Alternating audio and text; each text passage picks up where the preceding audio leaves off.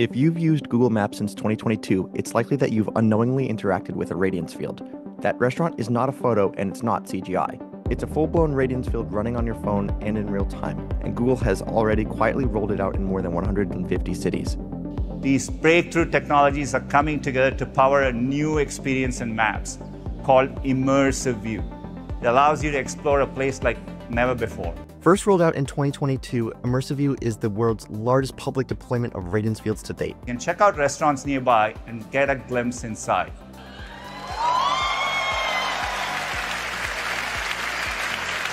Google's head start is no accident.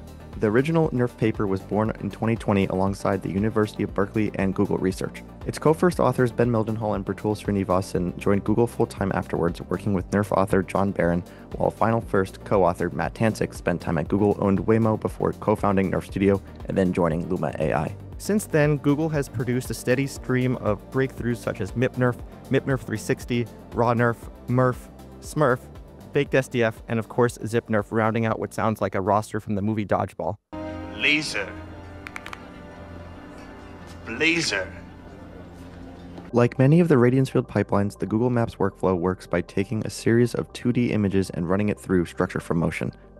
Once the camera poses are set, they use the information paired with the images to reconstruct a NeRF on Google's fleet of GPUs. They then create pre-rendered 360-degree video from the NeRF. That output is then streamed into a user's device to allow them to move around the space. At least that's how it worked back in 2023. Many of you are probably assuming that Google shifted away from NeRF to 3D GS because of its fast rendering rates, but you actually wouldn't be correct. At least, not entirely. Going back through old interviews, Google proudly claims to be using NeRFs. We use the imagery and neural radiance fields, which is a generative AI technique, to actually take a photo and transform it into a 3D representation of a place.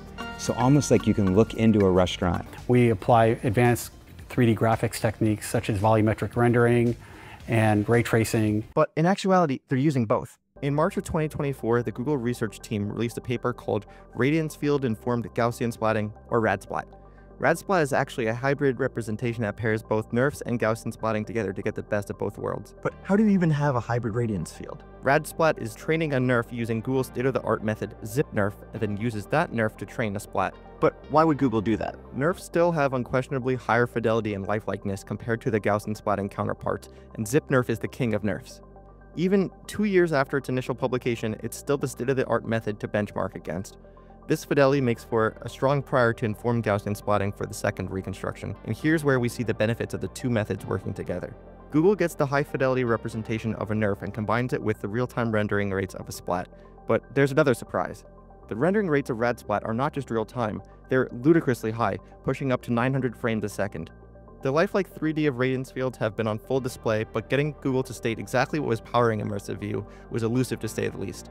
While the official Google marketing states that they are still using NeRFs, the Gaussians can be plainly seen in captures. Recently, I have also started to notice that Google has been experimenting with uploading spatial images, such as tying an image of food to a table or attaching a reference image. I believe this is just the tip of the iceberg as it relates to helping people explore and navigate the world in lifelike 3D. For people wondering how these images were captured in the first place, Google was able to leverage existing images paired with a small team of capturers.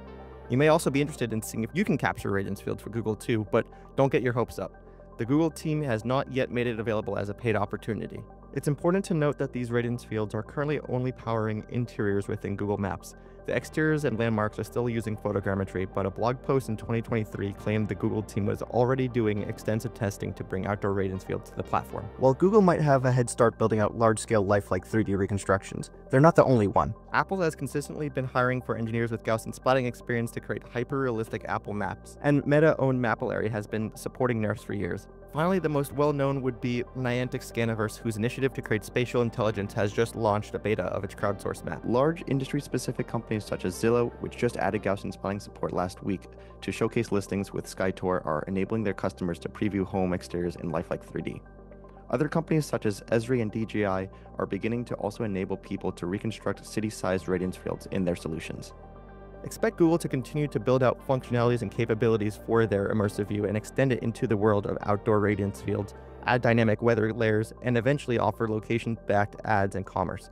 your expectation of imaging could shift from flat photos to interactive volumetric scenes sooner than you think. If you learned something from today's video, please consider subscribing to the channel and letting me know if you would like to learn more about how companies are currently using radiance field-based representations.